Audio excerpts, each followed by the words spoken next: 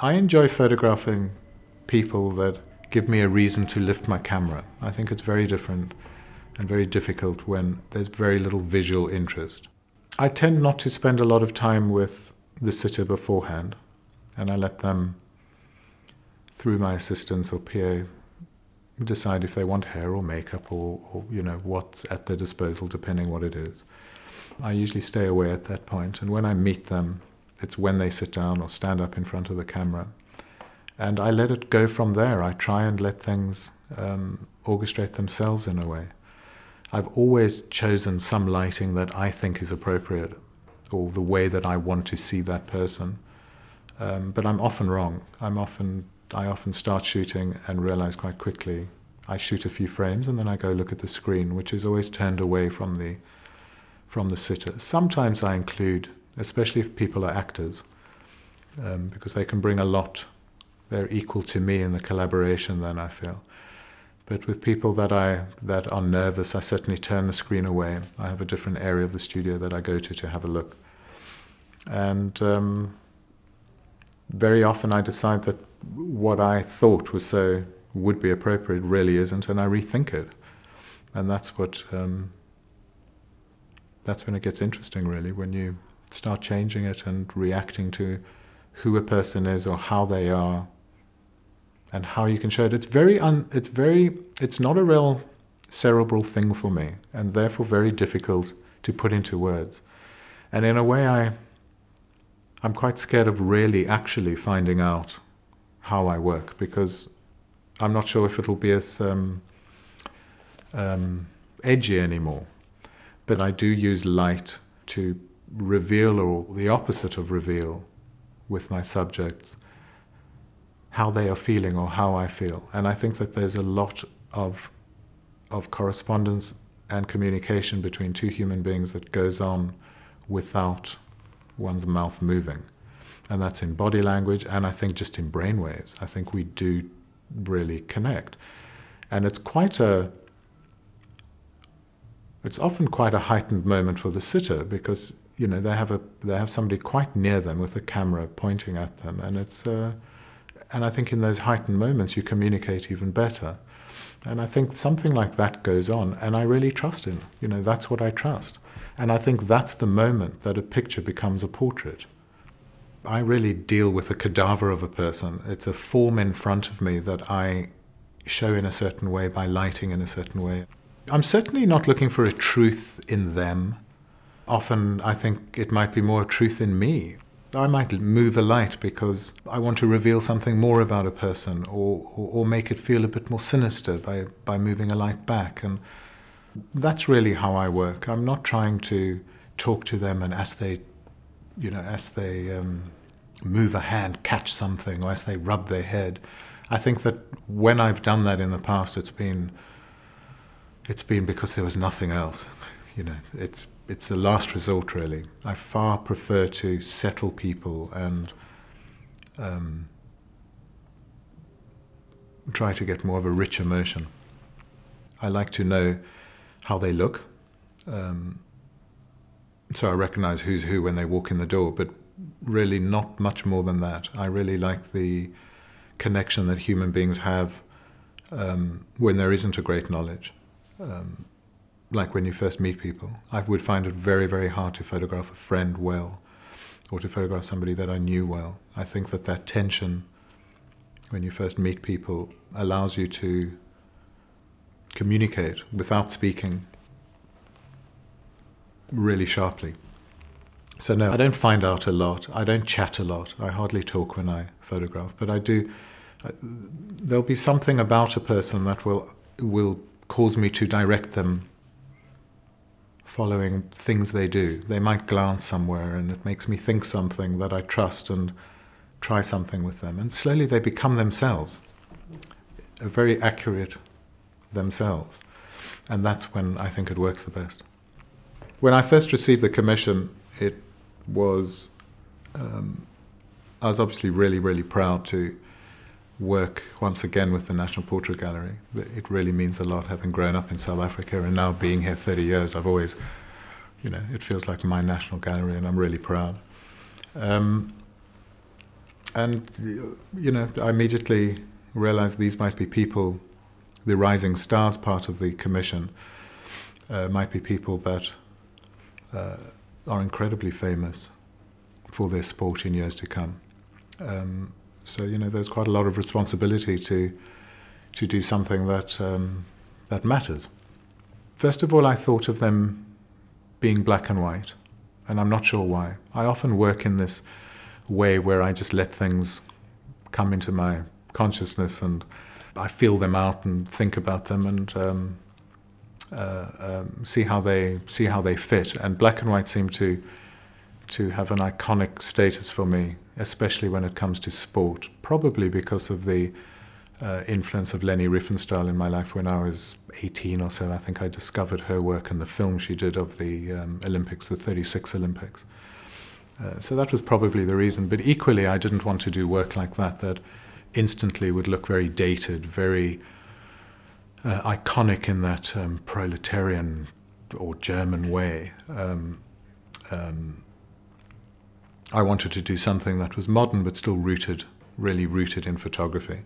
So black and white came up. The way that I looked through a lot of the portraits that I've done before, looking for a fit for what might work for 4 different people, and came up with this way of lighting that's really quite contrasty, slightly revealing, but not really. Most of the picture is in shadow. I always think you can tell so much more about yourself and why you react to a picture in the same way as people. For a good example would be how people react to Francis Bacon. There's very little information on the canvas, yet you have a strong reaction. Or Rothko, maybe even that's better. There's almost nothing on the canvas.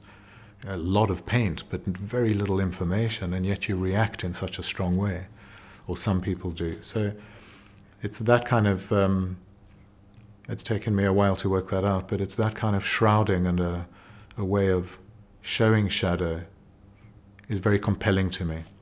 I always think about the viewer even more than I do about the sitter. I think when you're working in this domain, it's all about the visitors reacting to a photograph. So it becomes a triangle. You have your sitter, you have your photographer or artist, and you have the viewer. And that viewer is really, really important. And I think with the National Portrait Gallery, unlike, let's say, White Cube or Gagosian or the Met or the Tate, you are possibly not going to see art, you are going to receive information. The pictures need to be really accessible to a wide audience, and I think lit the way they are, with quite beautifully photographed, seem to make a lot of sense to me. I think at about 11 years old or 12 years old, I started taking pictures and found that I was quite good at them, and I think it was probably the only thing that I felt good about. Schooling was a total failure for me. I found it very difficult, more than a failure. I think I always wanted to excel at something and loved the mechanics of cameras and taking pictures and the results that I seemed to get. So that's how I got into it. And by 13, I had my own camera. And then I went into motorbikes for quite a while. Then I had a really bad accident. And by 18, I was positive I was going to be, that's what my life would be. Growing up in South Africa, there wasn't TV until I was about 15. There certainly wasn't internet. So I had a few books, and in a way I think it was a really great way to be introduced, because what you saw you really delved into. Now there's so much that I'm not sure what people take out of it or how they get influenced. But I was very, very influenced by Edward Weston. And I think in many ways people know my work now as being so varied, although it has a very strong strand of me in it, and there's always a slightly uncomfortable feeling in my work, a way that I just don't want to airbrush one's dark side away, let's say, is very much in Edward Weston's work too. He would photograph a rusty car on the same day as a nude, and a week later a cloud. And when you look at them in a book, that cloud and that nude are exactly the same, and the rusty car's not that different either. And I loved that, and I didn't see it as, oh, these are 3 different things. I just saw this as photography, and such a tight expression of who he was. and I've always followed that path. I've printed every single picture that I ever took, almost without exception, every single black and white and color picture that I've ever taken. And when the computer slowly came into my life, and at first I would come from the darkroom with a print and I would scan that in and then make a small adjustment. Then soon after that I would be scanning the neg in, but still doing a great print that I would then make my neg look like my print. And then after that I would start just print one to see what I wanted, still have the darkroom experience, but come into the computer and finish it, do most of my work from scanning from the neg, until eventually I wasn't walking into the darkroom, and that probably took a year and a half, what I've just described. And how I work on a computer now is very, very similar to how I worked in the darkroom, where I try a certain color range and see how I respond to it and what I want to do to it. And I make changes and changes like I used to make print after print. And then I compare them all and see the direction I want to go. And really the only difference for me is that you can be far more accurate on a computer. You can really be more accurate if you want to, which I often choose not to be. I often choose to change whole areas rather than accurate areas. So I really see it as quite smooth and very important and very similar. And the outputting, of course, is excellent now. If you, as I most of the time do with color work, do lambda prints, it is photographic material. It's still a wet process. There are no spots. The main problem with all my old work is that wherever you spot it on color goes red after 10 years. So I think it's really a far better way. Black and white possibly different. I think that there were so many mistakes and things that you might do in black and white that would add layering to a print that are not possible when you have to decide what to do always, which is the difference with the computer. I think what is different though with digital work is the taking. To photograph digitally than photographing on film, I think is much more of a question, because with film you tend to stay nervous longer and never be sure what you have, and maybe try things that you would never try with the comparison of digital, where as soon as you start to see on the screen that things are really working or that you have a fantastic shot, you cannot keep that edge anymore. Your nervousness leaves you, and once it's left you, I don't think I've ever produced as well as that picture that when that nervousness did leave me.